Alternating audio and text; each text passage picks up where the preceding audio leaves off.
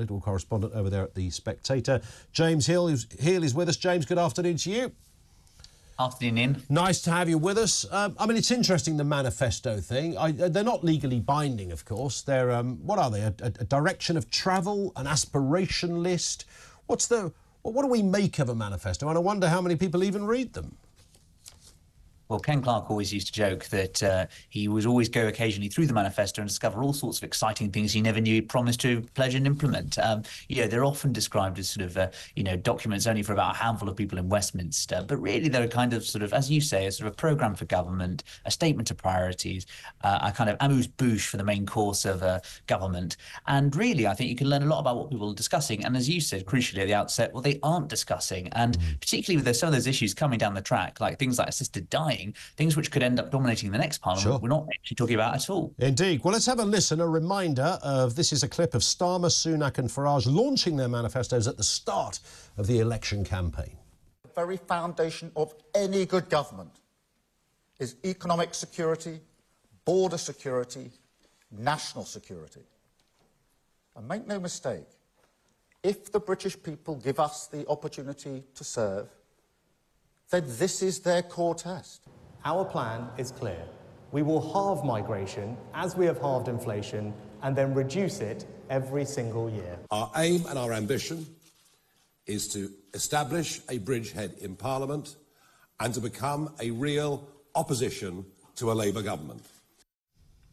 So there it is, James. I mean, again, it's all about mood music. I understand that. They can't mention in those moments every single policy they want to deal with. But there are some howlers there, and I would imagine that the omission of, crime, for example, there's very little on police numbers, prisons and all that goes with it. These are not insignificant areas of policy.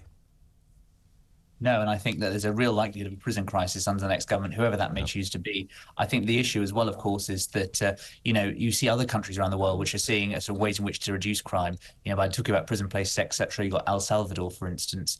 Why hasn't that really featured much? And I think it's because actually there's a lot of consensus on these issues. And you really think maybe Reform would have chosen to talk about it. But other than migration, they haven't really been trying to smash up the consensus or status quo at all, really. Yeah, I wonder whether the next government, I mean, this largely goes into a slightly different point, James, but we constantly keep hearing from the Conservatives that we're coming out the woods now, stay with us because we're on a journey and it's looking pretty good. Economy is making a recovery, inflation has been halved, nothing, as we know, really to do with the government of the day in that respect. And of course we'll deal with immigration, they say, so stick with us, this thing is working. But there's a lot of voices out there at the moment that actually say we're not really out of anything right now, and the next year or two could be equally tricky as the previous two.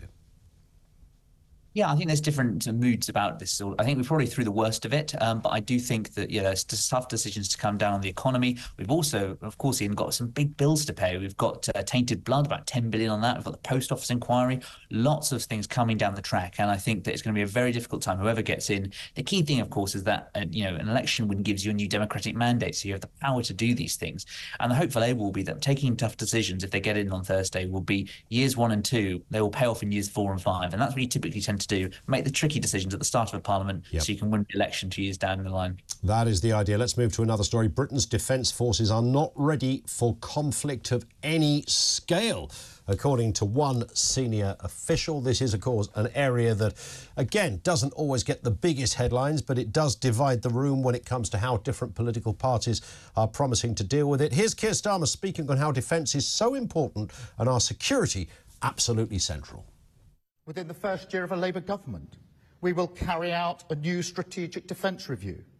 We are absolutely committed to spending 2.5% of GDP on defence as soon as possible, because we know our security isn't just vital for our safety today, it's absolutely central to our success for the future. National security and economic security must go hand in hand. It always sounds good, James, doesn't it? If you use the word strategic and review, a strategic defence review, you think, wow, these guys are really onto it here. That probably means sitting in a room somewhere and having a chat and writing a pamphlet or some kind of release. They're talking about 2.5. I think Reform are promising 3% of GDP, upping it a little. I can see why they've done that. But it is rather worrying when those that are experts in this area, and this assessment is pretty grim when it says we're just simply not ready to fight conflict of any scale. Absolutely, and I think it shows it's an indictment of kind of the post-Cold War consensus we've had. You know, for 30 years, we had the peace dividend. People thought we could cut back endlessly on our forces. We thought we'd be in a world of continued globalization and sunny optimism. And right now, what do we see? We see China on the rise in the east. We see Russia invading Ukraine, all sorts of hostile threats growing by the day. And I think right now the chickens have come home to roost, and on the Conservative watch, as it were. So the Conservatives, they've got a big story this week. They're trying to attack Labour on defence. You know, Sunak saying Putin is watching in the Kremlin. Actually, I think this is a weak spot for them because they've cut troops back and back by 30,000 over the past 10 years. Yeah, and I do wonder whether this area isn't talked about in kind of very high profile. It doesn't come up in those debates in any big way because maybe it really doesn't pass the interest test of the public, even though, you know, when asked, we would all go, well, it's clearly very, very important, but it's not something necessarily people think about when they kick their quilt off the bed in the morning. Yeah, I think that it can be an important factor when there's a lot of clear blue water there. So I think 2019, the defence of the realm was a bigger issue because Corbyn, you know, clearly wanted to get rid of the nuclear bomb, would have had a very different style of armed forces. So it was more of an issue there. It's a testament to how much work Labour's done to kind of neutralise this as an issue. And Starmer's been very strong on Ukraine, which I think is admirable. But as you say, Ian, it's one of those issues which probably should get more, you know, scrutiny, given that it is literally the defence of the realm and all our livelihoods are at stake there. I wonder what it's going to be, you know, all these new ministers that are going to send and secretaries of state that will be appointed over the days, assuming Starmer wins. People with no experience at all of government will suddenly find themselves in impressive Whitehall buildings being met by a permanent secretary. There's always that polite round of applause as they walk in and welcome Secretary of State. There's all of that bit going on. And then they take it into a room. And as one previous Home Secretary said to me, you're essentially read a very...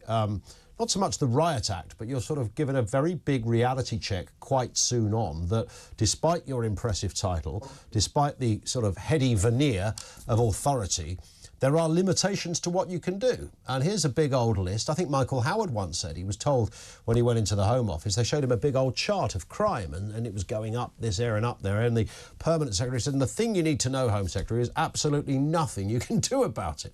So there are clear areas that they wouldn't say out loud, but it's not a straightforward job. And I would imagine in defence that becomes as tricky as anywhere else. Yes, completely. And, you know, obviously situational command in the military is for the defence chiefs. A lot of these things, frankly, are resolved in the Treasury, and the spending rounds are the key thing here. If you hold the purse strings, you control the future of that department. And I think that's what we're going to see over the next 2 to 3 years or so, is a lot of divides between, say, Rachel Reeves, if she becomes Chancellor, and the spending departments, defence, education, health as well, because those are the key battle lines for a Labour government, and probably the guidelines on which they're going to be judged by the electorate in 5 years' time. I mean, the only gig you'd want is, you know, culture, media and sport, really, isn't it? I mean, if you wanted a slightly easier life, because right now you'd be at Wimbledon, at the weekend you'd have been at Glastonbury, next Sunday you'd be at the Euros in Germany. I mean, that does come with, quite seriously comes with the territory. And I think most shadows also get, you know, a fairly good wad of tickets coming their way. That's the job for anyone, surely. Yeah, Ministry of Fun. I mean, David Mellor perhaps took the fun a little too far. He was Minister for, I think it was National Heritage back some 30 years ago. But yeah, culture, media and sport. One of those briefs where not much can happen or a lot can happen. I think Nadine Dorries certainly had a fair few headlines when she was there and talking about BBC and Channel 4. So if I was going to be in government, Ian, I'm not saying they should make me appear, but, you know, Lord Heale of the culture wouldn't be bad, I'd say. Yeah, it's all right, isn't it? Yeah, go straight to the House of Lords and get a ministerial post that way, as distinct from having to do that kind of doorstepping leaflet stuff, which is always troublesome, I think. Stay with us, James. James Heale, political correspondent at The Spectator, with us here on Talk.